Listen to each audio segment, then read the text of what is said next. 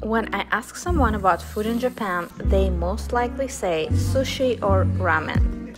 In reality, Japanese cuisine is so much more than these popular dishes. So join me for 2 weeks of eating in Japan as I discover the diverse and amazing food of Tokyo. I will be sharing the location of each restaurant, what we got from their menu, prices, and my honest opinion.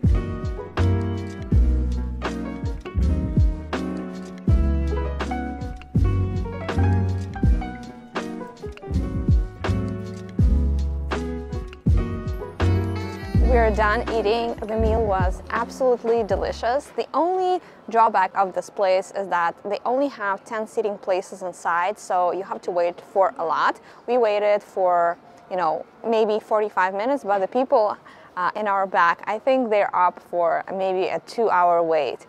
The food is so good, but also you have to eat it pretty quickly because we had a timer when the fire that was heating our meat was supposed to end. And I would say it was around 25-30 minutes. So my last 2 pieces of meat I had to just, heat on the warm stone but without the fire. And they're really quick to for you to pay, to leave the restaurant so they can take in more customers. So this is not a place where you can relax and enjoy your time. This is in, eating really fast, really good food, and then out.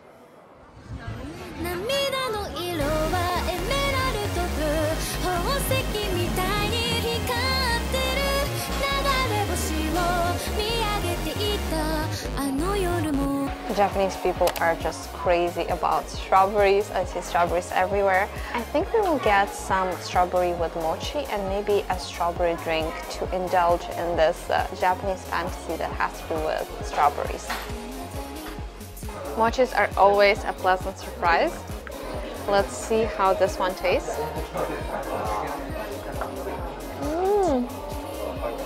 And this is a big ass strawberry in there. It is so juicy.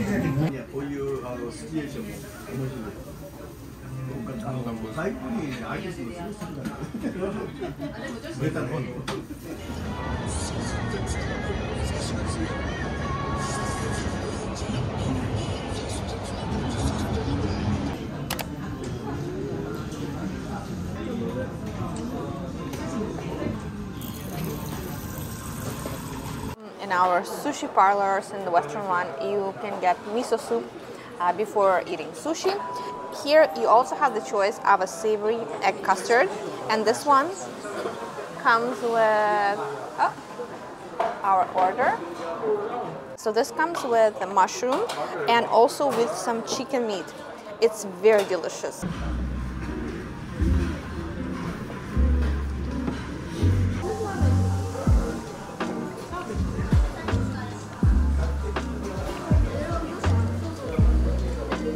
More than 10 choices of different salmon.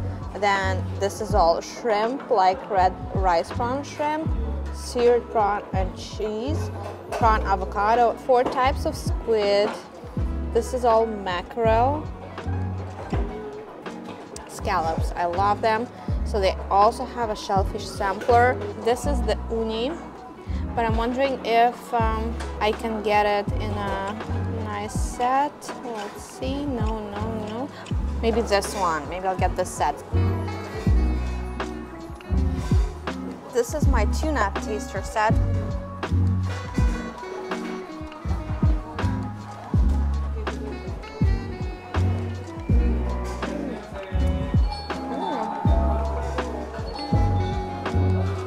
Sometimes tuna sushi can be very expensive depending on what type of tuna you get. So instead you can get this minced tuna that is made from the less desirable parts because everything is minced together. And 2 of them are only $195 per set. This is something new that we're tasting today. This is baby fishes. They haven't really fully formed yet because they are transparent.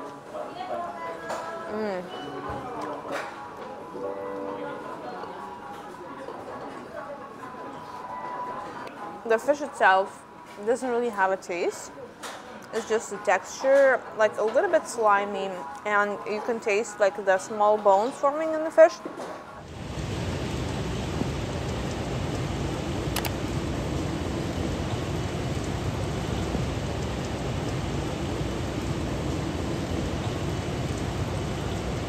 A great place for ramen in Akihabara is the Hakata Hariyu ramen shop. At the beginning, when you just enter, there is a vending machine with plenty of options, and you can select all the ramens that you're gonna have, any side dishes, or perhaps drinks.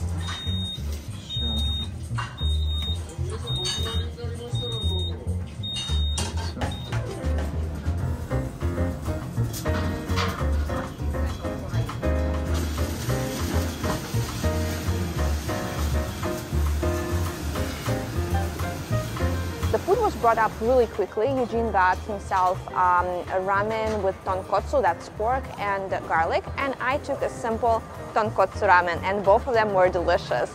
Mine had this creamy white broth. It was like the pig of the milk of the pig. It was absolutely delicious.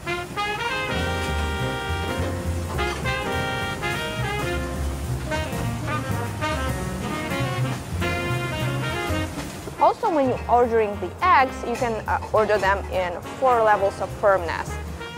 The one that I liked most is the medium firmness.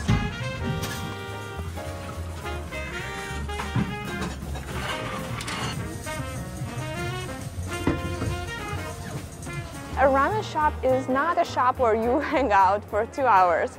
You come eat, you eat very fast, ideally slurping, because Japanese believe this enhances the flavor, and then you leave.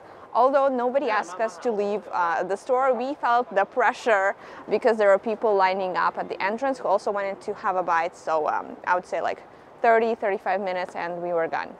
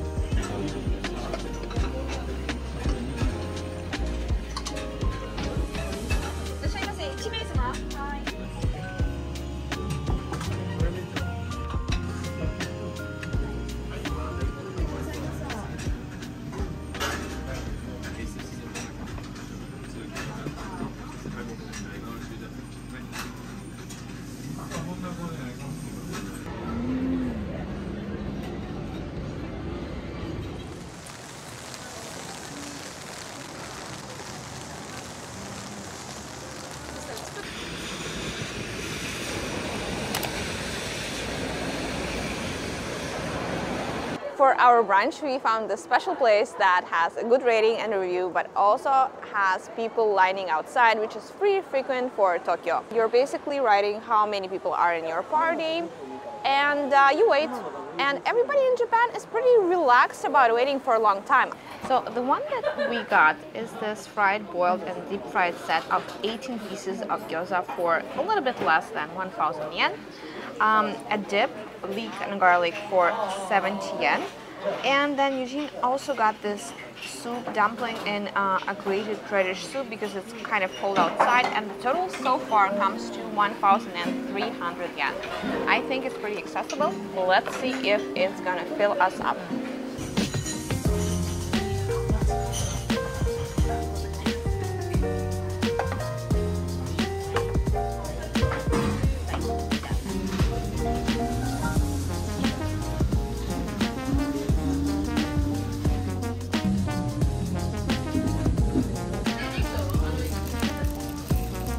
Let me tell you about each kind before we run out of gyoza. First off is this boiled gyoza. It's falling apart a little bit, but so far in terms of taste, it's my favorite because I like how it's very gentle.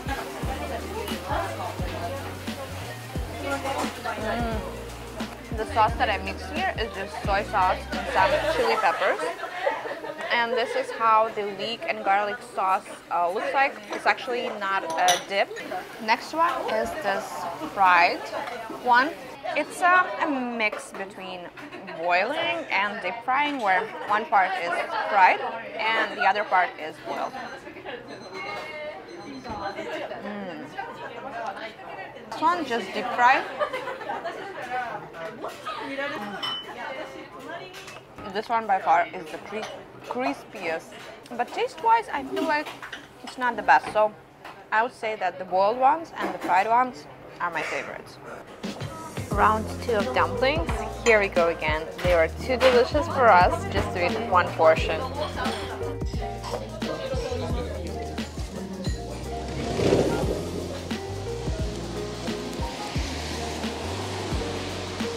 We are done with our big gyoza lunch. Spent 2,400 yen for 2 big portions of gyoza and some soup. I would highly recommend this place if you're earning for some gyoza because they do just one thing and they do it pretty well.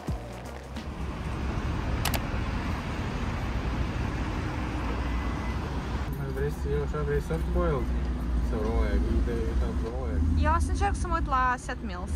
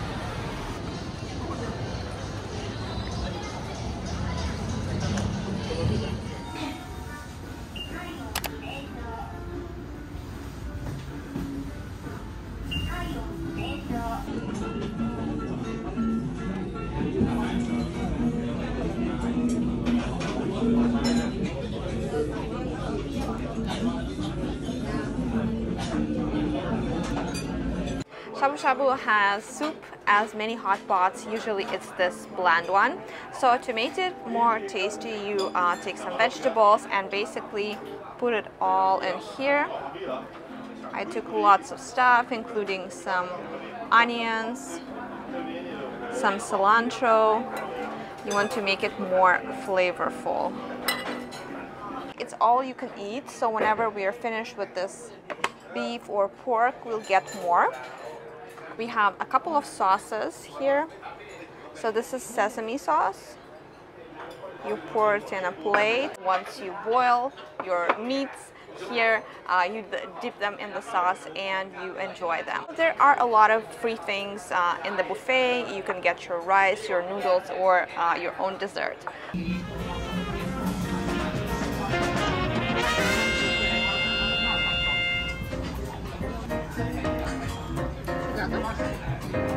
No.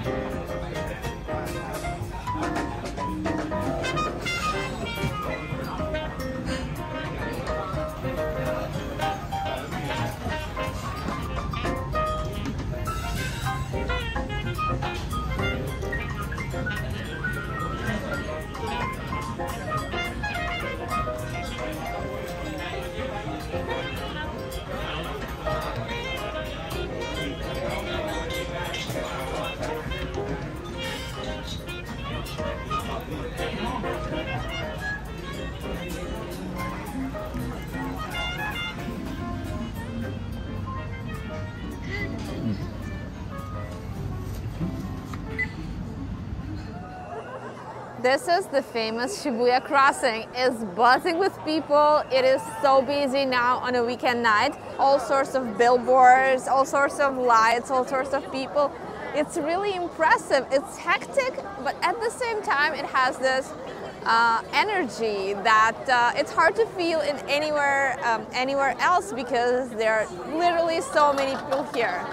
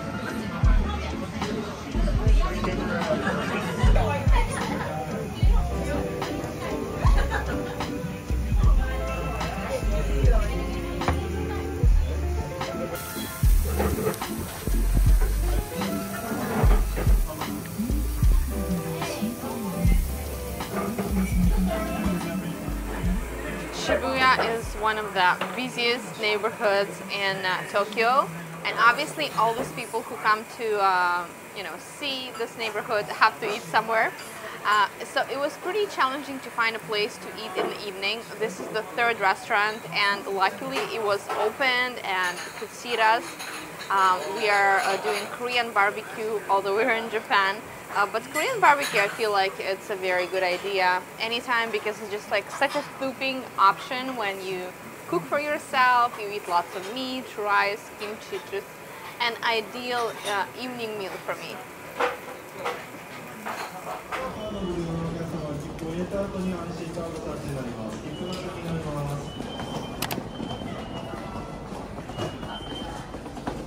Now, one of the nicest parts of riding a train, a Shinkansen, is to eat a bento box on the train while you're riding. The boxes are called Ekiben, and they became very popular in the 80s. Then they kind of died out and made a comeback a couple of years ago with the advent of Shinkansen and the fact that it doesn't have a restaurant cart. And you do have to eat something during the 2 hours and 30 minutes that it's riding to Osaka. So I'm gonna check out what they have. I know that they can be a hit or a miss, and I hope that mine will be super delicious. Let's go.